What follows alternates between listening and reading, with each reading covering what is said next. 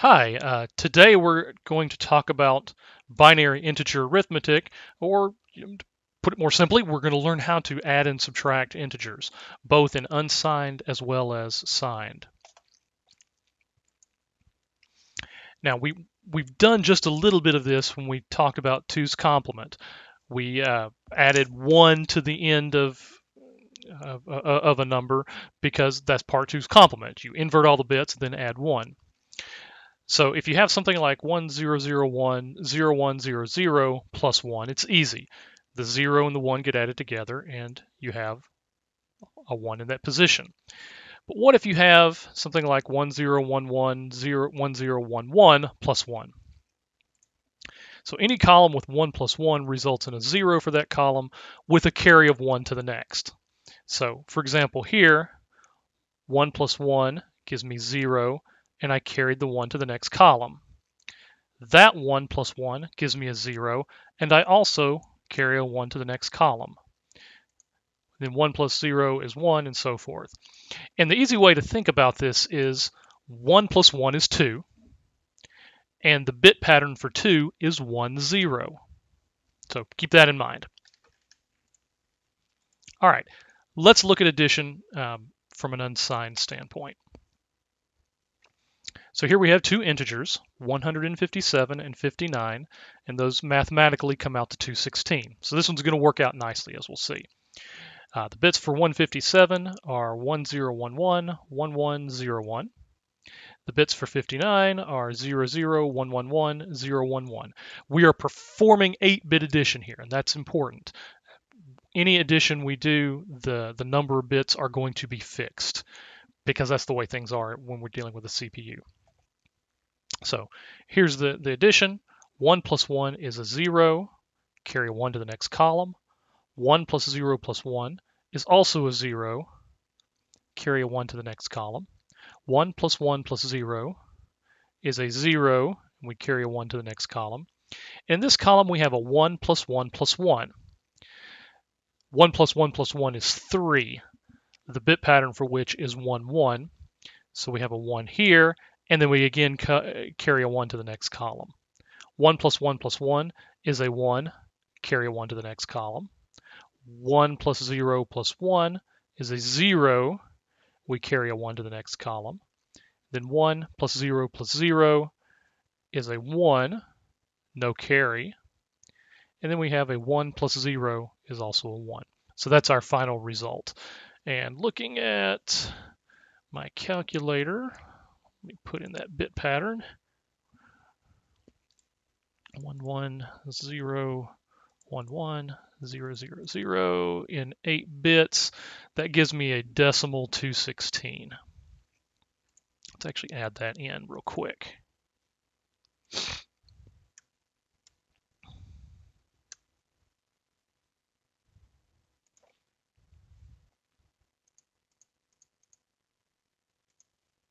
There we go. And again, it's important, both operands and the result must have the same number of bits. So pad things out to that number of bits if you need to, just to make sure everything lines up. Now, in some situations, the result we're going to get is too large to fit into the number of bits we have. When this happens, we generate what's called a carry out. And so here's our example. We have the decimal numbers 128 plus 135. Mathematically, this would give us 257. But that's not the correct answer. 257 doesn't fit into 8 bits. The maximum you can have in 8 bits unsigned is 255. So our 8-bit arithmetic result is actually 7 with a carryout of 1. So let's look at how that happens. 128 is a 1 with 7 zeros behind it. 135 is 1, 0, 0, 0, 0, 1, 1, 1. Adding together, we get a 1, and a 1. These all 0 together, and we look at the left-hand column. 1 plus 1 is a 0, and it carries a 1 into the imaginary nextmost column. We call that the carry bit. Now our result is here. 0000111, which is 7. But we've also created a carry out. Now, technically, if we went back to this previous example where we didn't have a carry out, technically it has a carry out of 0. So no, that's what that means. Here, we had a carry out of 1. And we're going to use that later on when we look at CPU addition to make some other decisions about things. Okay, here we have an exercise, and you should pause and work on this on your own to see if you get it right. I'm going to splice in me working on a whiteboard solving this. So you do your own first, then look at the solution. Okay, this is the unsigned addition exercise that goes with the slide of the same name. So we're adding, let's see, 0, 1, 1, 1, 0, 1, 1, plus 1, 0, 0, 0, 1, 1, 1, 1. Okay. So 1 and 1 are a 0 with a carry of 1 to the next column. 1, 1, and 1 is a 1 with a carry of 1 to the next column.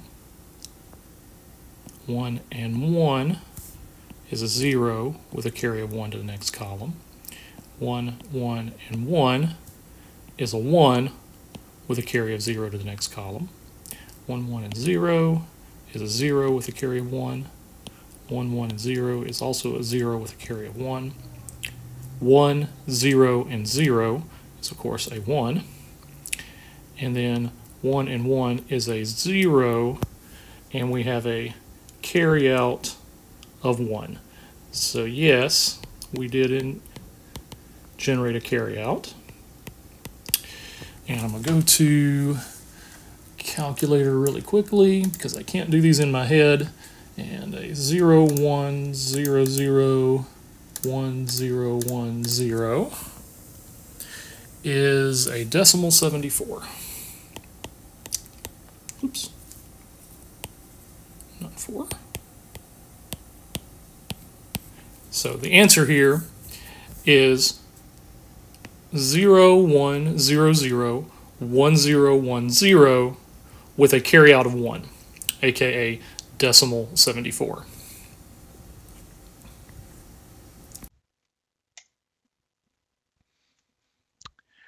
Okay, we've looked at unsigned addition.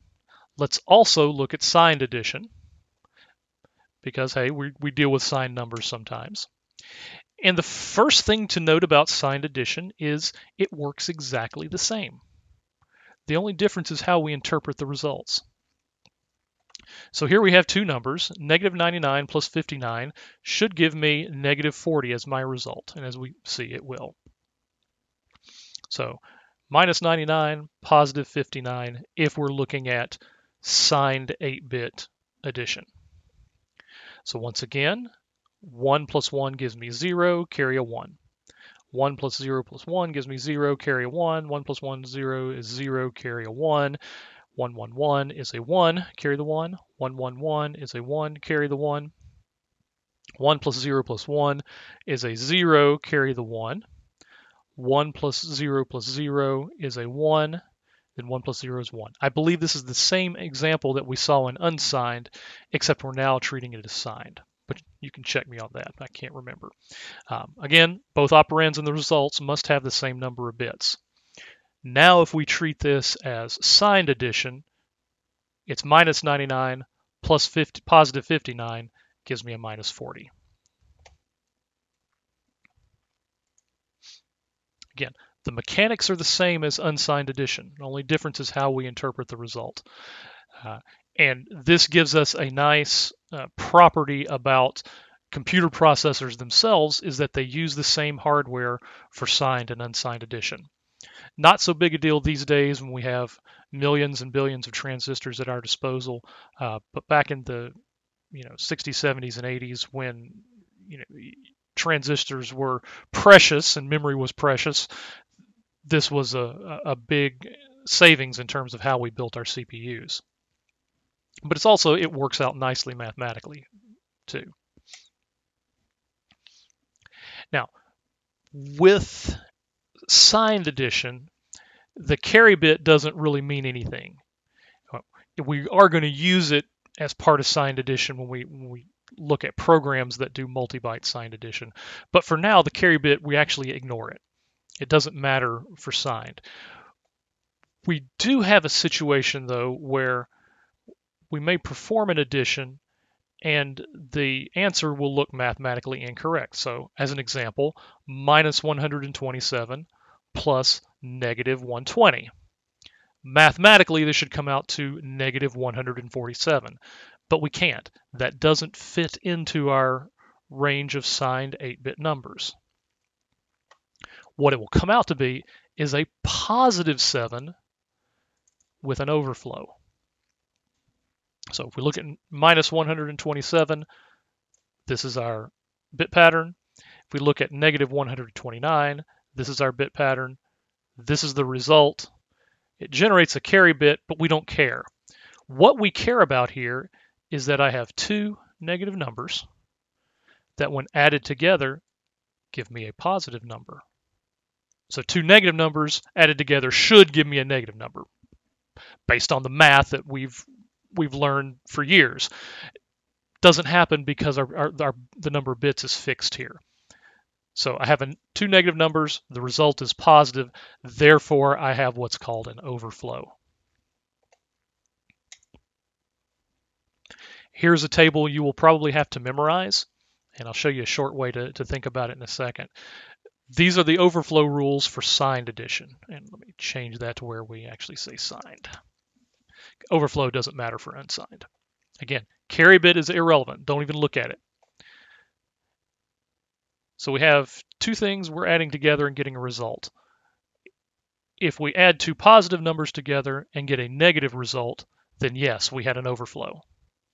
Because two positive things should give me also something positive. So if we have two positives, we get a positive, then yes, no overflow.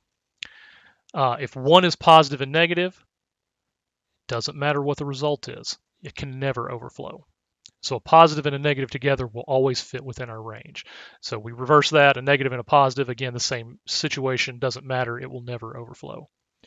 If we have two negative numbers and the result is negative, again, that fits with our mathematical intuition, then no overflow. But the other situation where we can get an overflow is where we have two negative numbers, we add them together, we get a positive, that means we overflowed.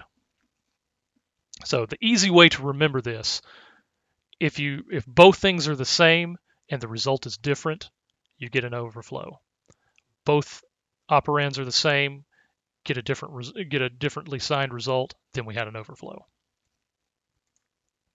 Okay, here's another exercise. Again, pause the video, perform the signed addition, and then I'll come back and work it out by hand for you. Okay, this is the exercise on the slide labeled Signed Addition Exercise. I believe these are the same numbers we saw earlier, but this time we are treating it as signed addition. So once again, 1 plus 1 is a 0, carry the 1. 1, 1, and 1 is a 1, carry the 1. 1, 0, and 1 is a 0, carry the 1. 1, 1, 1 is a 1, carry the 1. 1, 1, and 0 is a 0, carry the 1. 1 and 1 and 0 is a 0, carry the 1. 1, 0, 0 is a 1, no carry out. And then 1 and 1 is a 0, and we do have a carry out of 1, but we don't care about that with signed addition.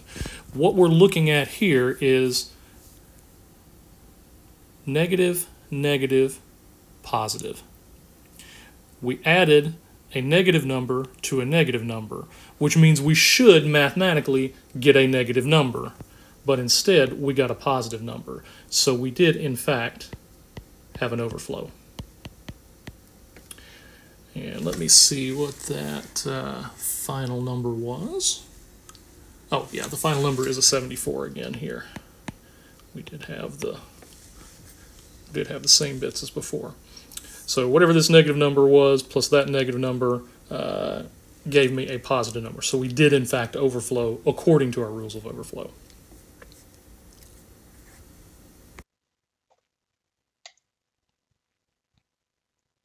Okay, now let's look at subtraction, starting with unsigned. Here we have an 8-bit unsigned subtraction. 25 minus 13 should mathematically give me 12. So here are the bits for 25, here are the bits for 13, and we're doing a subtraction. I'm going to switch to the whiteboard and show you this interactively, because the concept of borrowing is kind of hard to do in a static slide. Okay, this is the example for the slide listed as unsigned subtraction. It's 25 minus 13 in decimal. So in the first column, we have 1 minus 1. Well, that's easy. That's a 0. Next, we have a 0 minus 0. That's easy. That's also a 0. But then we have a 0 minus 1. To properly make that work, we're going to borrow a 0 from the previous column, effectively making this 1 0. And if you remember your binary, 1 0 is decimal 2. So 2 minus 1 gives me 1. Now we move to the next column and we have a 0 minus 1. Well, once again, we can't do that, so we're going to borrow again. We're going to make that 1 a 0 and move the 1 over to here to make that 1 0, aka 2. So 1 0 minus 1 gives me a 1. Next column, 0 minus 0 is 0, 0 minus 0 is 0, 0 minus 0 is 0, 0 minus 0 is 0. And so our final result is 1101, aka 12. Just double checking my math, yes. And of course, 25 minus 13 is 12, so we have the result we expect to get. The question, was there a borrow into our 8 bits? No. We never had to bring in a borrow from outside. Also, was there an overflow? No, there wasn't, because I'm sorry, this is unsigned subtraction, so there can't be an overflow. We can only have a carry situation. So yeah, we're done now. We have 12.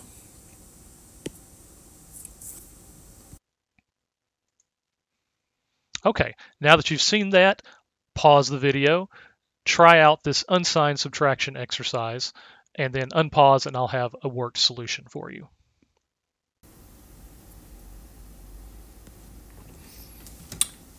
Okay, this is the answer to the slide that I had you work yourself, titled Unsigned Subtraction Exercise. So let's work through that. Starting from the right, 1 minus 1 is a 0. 1 minus 1 is also 0. 1 minus 0 is 1. 1 minus 1 is 0.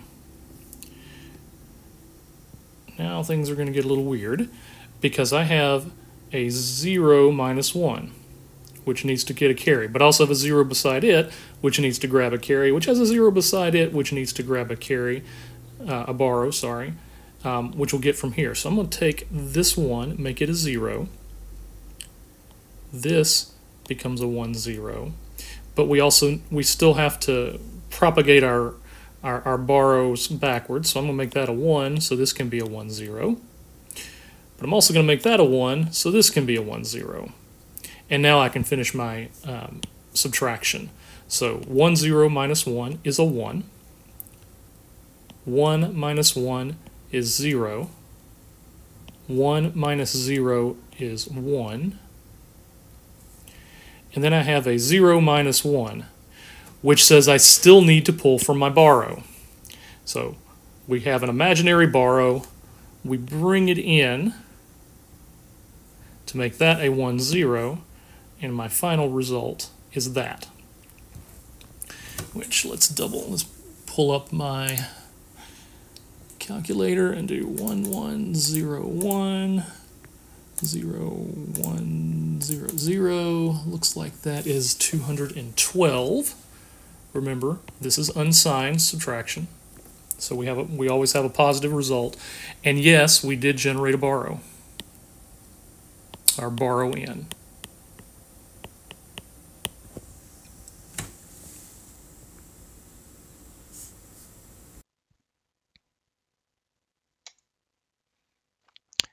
Now we're going to signed subtraction. We did unsigned, we'll move to signed. Once again, it works just like unsigned subtraction in terms of how you borrow and so forth, just like addition did for signed and unsigned. The only difference is that we now have we have different rules for overflow versus the carry bits and stuff for unsigned. Now we have signed subtraction. 25 minus 13 gives me 12. For this, doesn't really look any different because there's no overflow.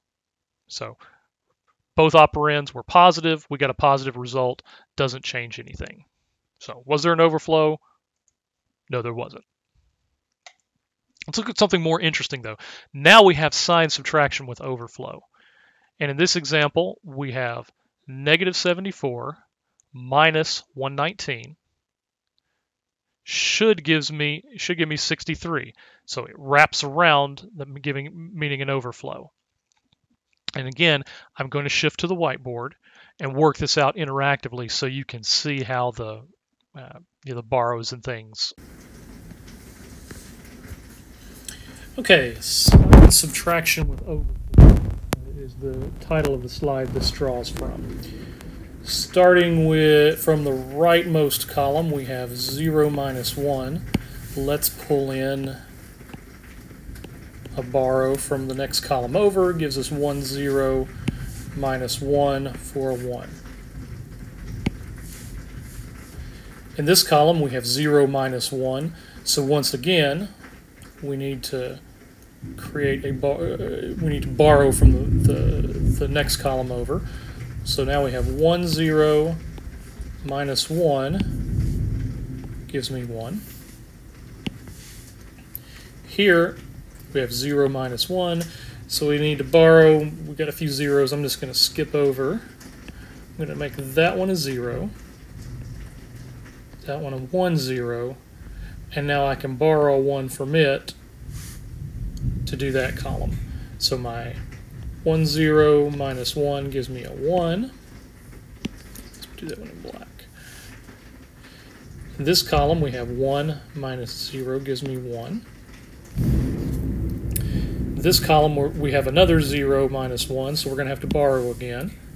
So I'm going to make that one a 0 and that one a 1. 1, 0, sorry. So we have 1, 0 minus 1 gives me a 1. This column I have a 0 minus a 1, so I'm going to have to do some borrowing again. There's a 0 there, and so keep going. 0 there, 1 there, so I'm going to borrow from that one. That makes that a 0. That makes this one a 1, 0. But I'm going to borrow 1 off that to give me a 1, 0 there. So my 1, 0 minus 1 is a 1. This column, my 1 minus a 1 is a 0. In this column, I have a 0 minus 0 for 0.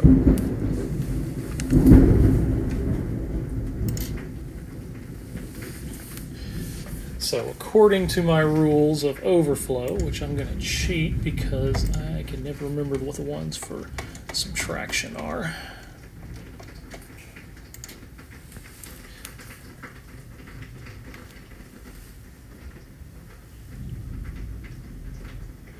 we started with a negative and a positive, and my result was positive. So if we look at the slide labeled Overflow Rules for Subtraction, that means we did in fact overflow. And I apologize for the thunder in the background. There's a rainstorm going on right now.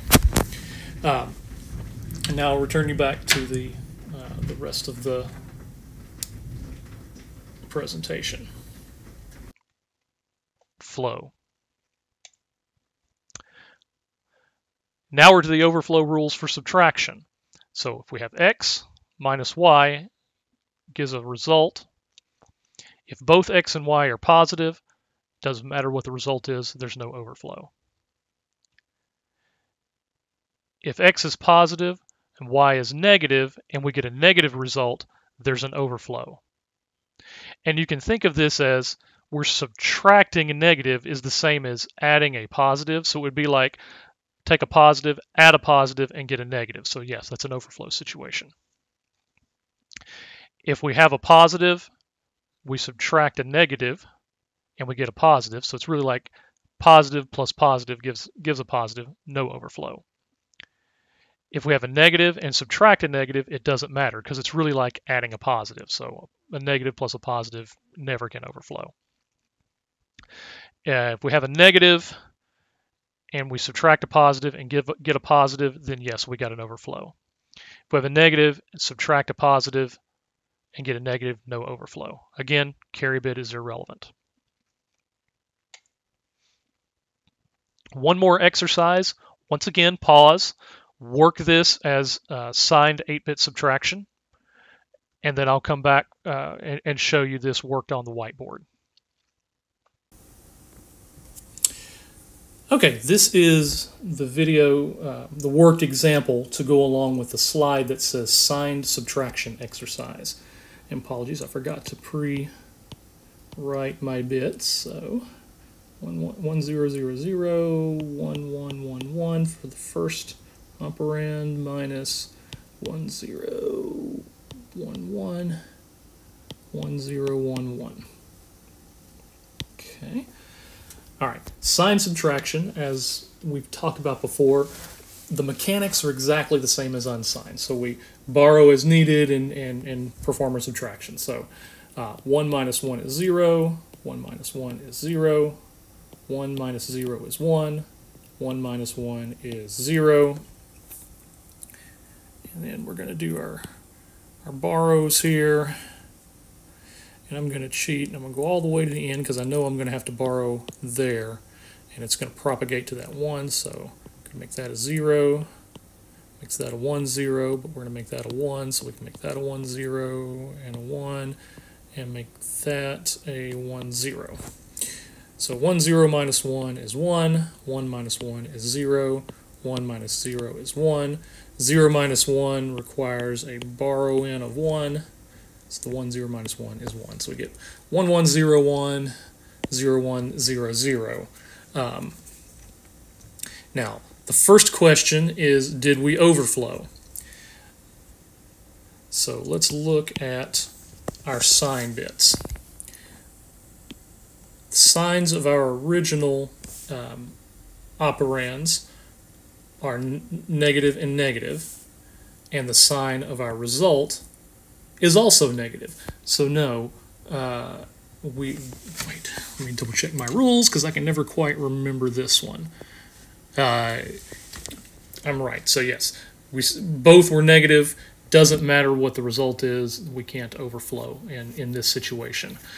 Because effectively we're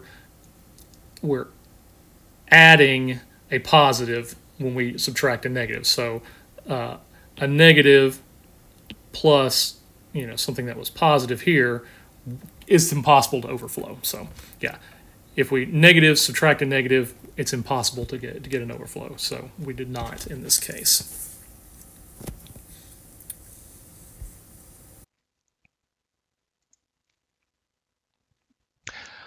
Last couple of remarks. Why does carry and overflow matter? So here is, I went to JShell and printed out what integer.max value and integer dot max value plus 1 is. So if you look at integer.max value, this is 2 raised to the 31st power minus 1, which is just a little bit over 2 billion.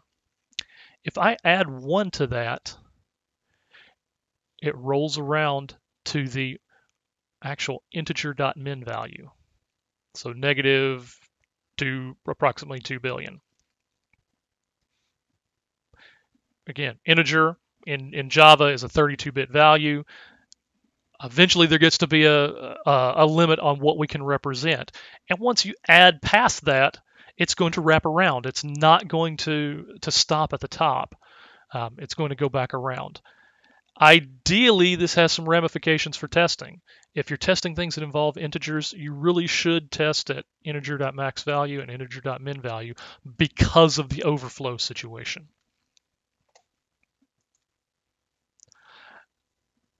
Now, when we look at carry outs and overflows in terms of a computer processor, a CPU, I've mentioned this several times before. The CPU uses the same hardware for unsigned and signed addition as well as unsigned and signed subtraction. Mathematically, there's no difference. Only difference is how we interpret the result. The hardware in the CPU is designed to tell us if a carry is created or if overflow occurs. So there's a special bit called the carry bit that is set to 1 if we do unsigned addition and it has a carry out. The CPU also has a special V bit for overflow that is set to 1 if an overflow occurs. And we ignore this if we're interpreting this as an unsigned integer. And something we will see later is that if we're doing unsigned subtraction, we actually set our carry bit to 1 before doing the subtraction. And this becomes our borrow in for the operation. This might be specific to the CPU we're using. I don't know, because I haven't looked at another CPU in many years. All right, that's it for today. We will maybe do some more of these exercises in class. Again, always ask if you have questions.